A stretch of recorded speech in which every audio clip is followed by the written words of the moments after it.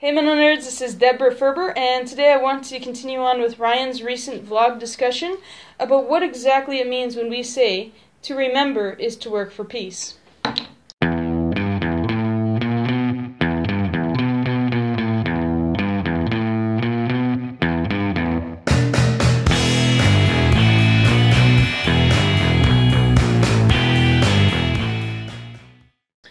So, those of us who have Facebook accounts, which I think is the majority of us, once we log on, every single day since the election happened, we've been seeing scrolls and scrolls of news feeds and status updates about Trump being president of America. And like Ryan said, that is, at least arguably, the most powerful country in the entire world. There's always a sense of emotionalism and a sense of disconnect every election, I think. It doesn't matter which country you're from, there's always going to be people who are on the side of the so-called winner, and they're going to be quite happy about it, and there's also going to be people who didn't get exactly what they were hoping for, and they might be disappointed. But what I find with this Trump election is that it's actually impacting people a whole lot more than many of the other elections previously. And it's gotten to the point where I have friends all around the world, because those of you who follow this vlog know that I lived in Scotland. So I have friends in Edinburgh, I have friends in England and Wales, and Northern and Southern Ireland, and I'm Canadian myself. So we have all these people who are not really personally connected to the United States, or if we are connected, we might have maybe a sibling or another relative or a friend living abroad, in the States I mean, but not us personally. So this is not going to affect our day-to-day reality, but yet somehow it does. And a lot of people are saying that the reason why it's affecting us so much is simply because of that underlying current, that even though America is a beautiful country, they're very progressive, they're definitely way advanced and way more developed than the majority of countries in the world, that a lot of people, even including Trump supporters, and that's the interesting thing, are saying that there is still this undercurrent of misogyny, bigotry, homophobia, xenophobia, and so on. And I think it can be easy for us to kind of brush that aside and put that all on Trump. And that's what I see a lot. I see a lot of name-calling. I see a lot of sort of insensitive comments. I see even a lot of people unfriending other people, or threatening at least, that they want to unfriend or unfollow people who have a different political persuasion than them, and they're taking this quite personally. However, I would like to argue that instead of seeing this from the big picture, we should actually focus on it from a much smaller angle. Now, what exactly do I mean by this? Well, I think that being an absolute pacifist myself, and I won't get into the story of how I became an absolute pacifist because that would probably take too long, but suffice it to say, I struggled with pacifism a lot in my early years as well. You know, when I was 16, I went through a discipleship course, which is when I officially became a Mennonite. And I remember that being the one issue that I just really couldn't get out of my head. And I thought, you know, these Mennonites are so naive. How can you be an absolute pacifist?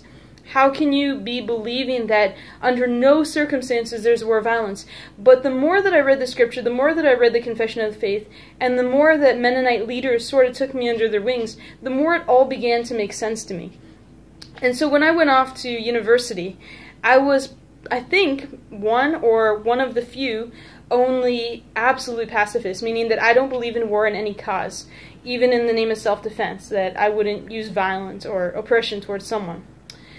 And that often raises a lot of questions, and a lot of times people ask these big sort of questions like, what if someone were to come into your house and they're going to rob you? Or what if your husband were to get murdered in front of you? Or what if World War III breaks out? And sort of all these hypothetical questions that I may or may not face, Lord willing. I hope I would never face such things.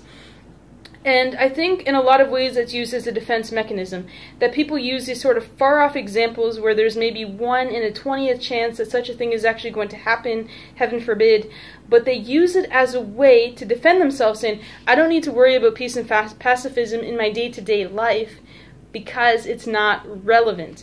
But what I want to argue is that when we say to remember is to work for peace. That it actually is way more personal than that. We don't look at the big picture in terms of the country of America or of Canada or of the UK or wherever you're from.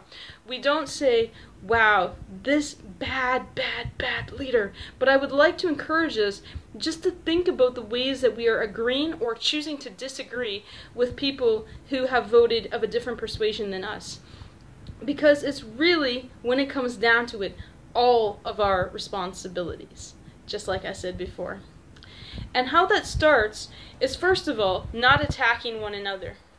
You may not agree with someone, but there are ways that we can respectfully debate and discuss something. And that goes for both sides. I'm not saying that the Democrats are completely wrong or that the Republicans are completely wrong. It goes for the both of us that we need to do this dance of figuring it out together.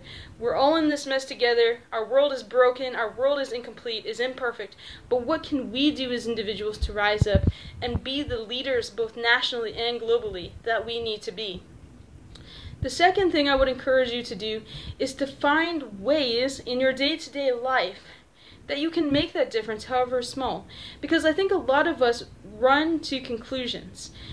So I've seen some memes, I've posted some things up myself, so I'm definitely guilty of some of this as well. I'm not perfect by any stretch of the imagination. I'm highly opinionated, even though I'm a pacifist, so I probably shouldn't be. No, I'm just kidding.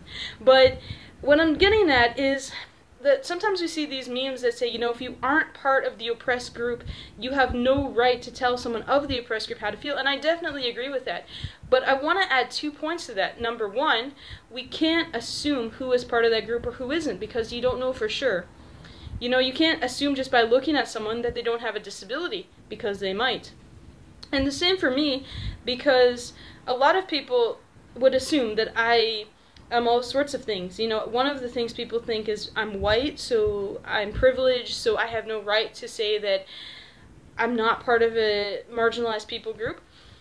But those of you who know me, and I've alluded to this in other vlogs as well, I am biracial. And so I bring that picture to the table of having white phenomes, of looking white, but of also having a sense of Asianness about me, even though I might not engage with Asian culture as much as my white culture, but that's still being an important part of who I am.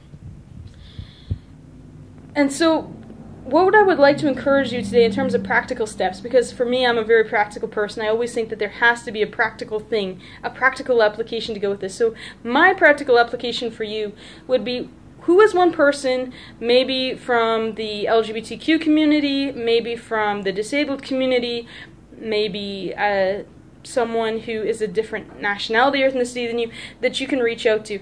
And it's about education, because I find that a lot of us, we might not understand another perspective simply because we haven't been made aware of it, simply because we haven't had that opportunity to interact with people of that group. So I would encourage you, first of all, to see who is someone in your immediate community that you can reach out to, that you can hear their story. And then, once you get to know them, how can you work for peace? How can you bridge those divides? How can you be part of the solution instead of the problem? How can you raise up as a global leader?